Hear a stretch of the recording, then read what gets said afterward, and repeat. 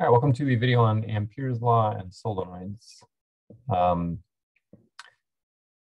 So Amperes Law is sort of like Gauss's law. So just to remind you, what we had before in chapter, I think it was 24, chapter 24, we had a statement about the surface integral of the electric field over an area. So we integrated over a Gaussian surface. We looked at all of the electric flux going through our Gaussian surface, and it turns out we could just relate that to what was going on inside. We could relate that to the net charge inside the closed surface, the enclosed charge. So now what we're doing in chapter 29 is a similar sort of thing, a similar idea for magnetism, with a couple key differences. So I just want to point out some of these things. So first of all, we're going to integrate the magnetic field over a length. So this previous one was a 2D surface. This Gaussian surface was a 2D surface that was a boundary of a three-dimensional space. Right here, what we're going to integrate over is we're integrating over a 1D curve, closed curve. CURV. So before we did a 2D closed surface, and now we're doing a 1D closed curve enclosing a two-dimensional space, right? If you have a loop of wire, say, that will if it's all in the same plane, that defines a open surface. So 1D closed curve, the interior of which is a 2D space, whereas before it was a 2D closed surface, the interior of which was a 3D space. And instead of Gaussian surface, we call this an Amperian loop. So Amperian loop for this. And it turns out that this integral, this line integral, which is what your book talks about a little bit first before going over this formula. This line integral is related to just the current that passes through the loop, so the enclosed current. ENC. So just like this was all the charge that was inside our three-dimensional space, this is all the current that's passing through our two-dimensional surface. So yeah, that was just a quick intro. We'll say a little bit more about this when the book talks about it. So this is a line integral. Your book talks about this a little bit. Just reminding you some facts about line integrals. So it's a dot product. So you're integrating from some initial point to some final point. And from here, from this symbol right here, the close means that we're going to go back to our starting point. So you have some initial point, you go around and you go back to your final point, but you're still integrating along a certain direction along your curve. So you have some starting point, some initial point and some final point, and you're integrating along that direction. So you split your line up into a bunch of little pieces, ds, and they're pointing along the direction that you're integrating. Right, so ds, and it has a certain direction. And independent of the curve that you're integrating along, there's a magnetic field that could be pointing along with your direction, could be perpendicular to it, could be in some random angle to it. So if your magnetic field is always perpendicular to the direction that you're integrating along, this line integral is going to be 0. So every little piece ds is perpendicular to b for every segment along this path, and so you'd just be summing up a bunch of zeros to get 0. Or if your magnetic field is always in the same direction as your line integral, then b dot ds is just the magnitude of b times the magnitude ds, and so it's the magnetic. So after you do the integral, this is the magnetic field. Well, also what they're assuming here is that the magnetic field is constant, so you can take it out of the integral. In which case it's b dot delta s, or just b times, sorry, not b times delta s, but it's b times the length of the line. So if the magnetic field is constant, you can just do magnetic field times the length of that line. That's what that simplifies to. Ampere's law. So you can use this fact. So normally Ampere's law is used, like normally you know this, and then you use this fact to prove some things. Like you could, sorry. Normally you could use this fact to prove what the magnetic field is due to it current carrying wire. You use some symmetry to say the magnetic field is the same value at a certain radius around the wire. And you could very quickly say that, oh, B times 2 pi r is equal to mu naught I, and then divide both sides by 2 pi r and get the magnetic field due to an infinite wire. Your book is just trying to motivate this formula in the first place. And so they actually go the opposite way. They say, well, we already know the magnetic field from wire from the integration from Biot-Savart law. So let's use that fact to look at this quantity, closed line integral of B dot ds over this closed loop. And what you find out in doing this, so because the magnetic field drops off like 1 over r, where r is the radius of our Amperian loop, B drops off like 1 over r, but the circumference increases proportional to r. It turns out this line integral is independent of the radius of our loop. It just depends on how much current goes through our loop. And your book says we're not going to prove it, but this is true for any closed loop surrounding it. So you could have some funny looking loop like this, and suppose you had a current of 4 amps that's going in, and there's a current of 7 amps that's coming out. All that would matter here is the 4 amps that's going into the loop.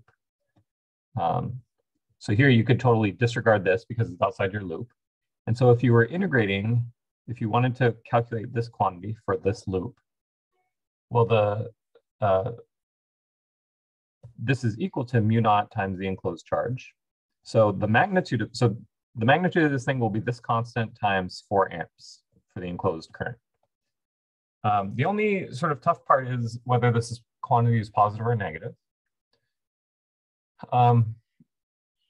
So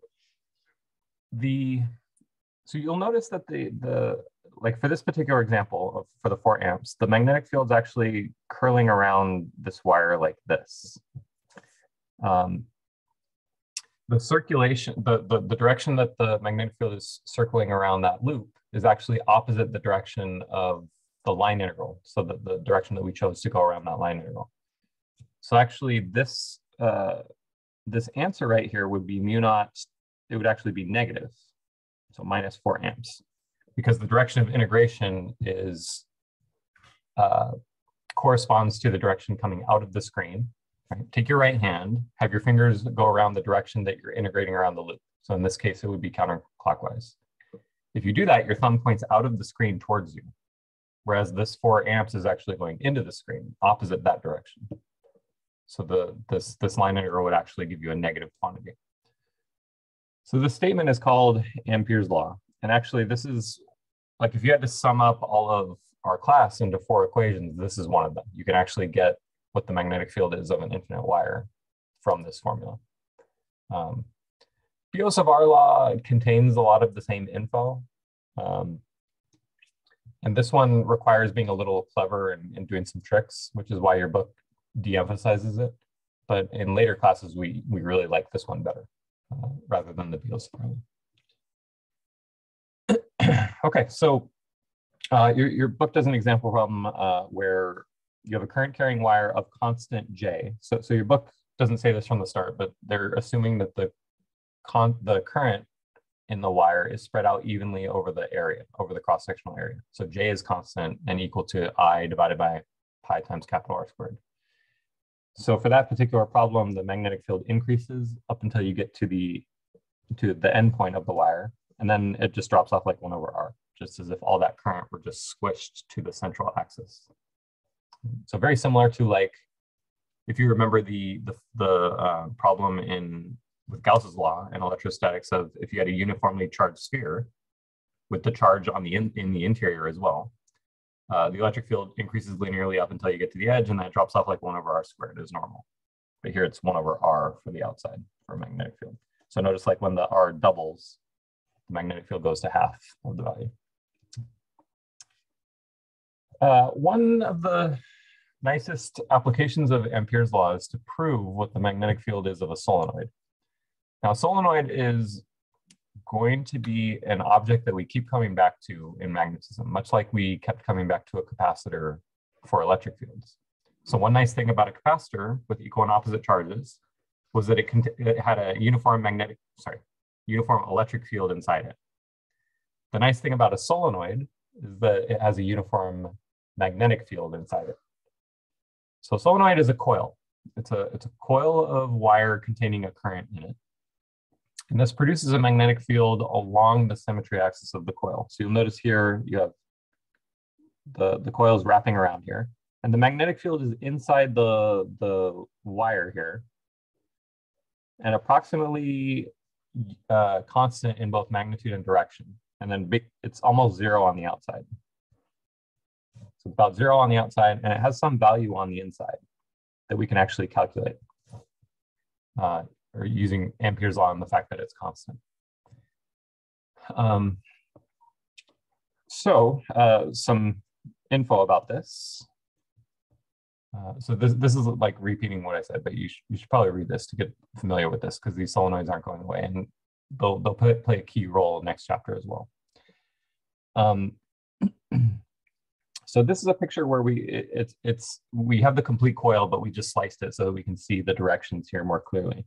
So the currents are coming out right here, and they're going into the page right here on the bottom. So this is help us see the direction. So the current's coming out. So from the top to the bottom, to the top to the bottom, the current's coming out, going in, coming out, going in. If you take your right hand and you were to follow those current directions, notice how like your right hand is following along with the current, your fingers are following along with the current, and then your thumb would be pointing to the right. So that's how you can tell whether, you'll always know that for a solenoid, the magnetic field is going to be parallel to the symmetry axis, and you just have to figure out which of the two directions. So the right hand rule will tell you which of those two you should choose. So to actually calculate the value of the magnetic field, we have an Amperian loop that we choose to be a rectangle of length L. That's some of it is on the inside and some of it's on the outside. So for this line integral, there's zero contribution here, zero contribution here, zero contribution here. So on the outside, it's because of the magnetic field zero. Here, it's because the magnetic field is perpendicular to the direction of ds everywhere along those legs. And the only non-zero contribution to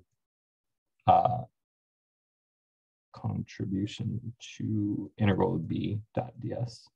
The only non-zero contribution is there. So the left-hand side, so in this formula, the b times L is actually evaluating the integral. So that's just doing that. And then the right-hand side of Ampere's law is mu naught times the enclosed current. So then we have to look for what's in red right here. We have to look at, well, how much current is going through our rectangle. And a solenoid is defined by its number of turns per unit length. So lowercase n is number of turns per unit length. So the total number of turns here, so this means the total, in other words, how many times does the current pierce through our rectangle right here? So the capital N would be the number of turns per unit length, which is some constant for your solenoid, times the length of your loop. And that lowercase l is going to cancel with the L from Ampere's law.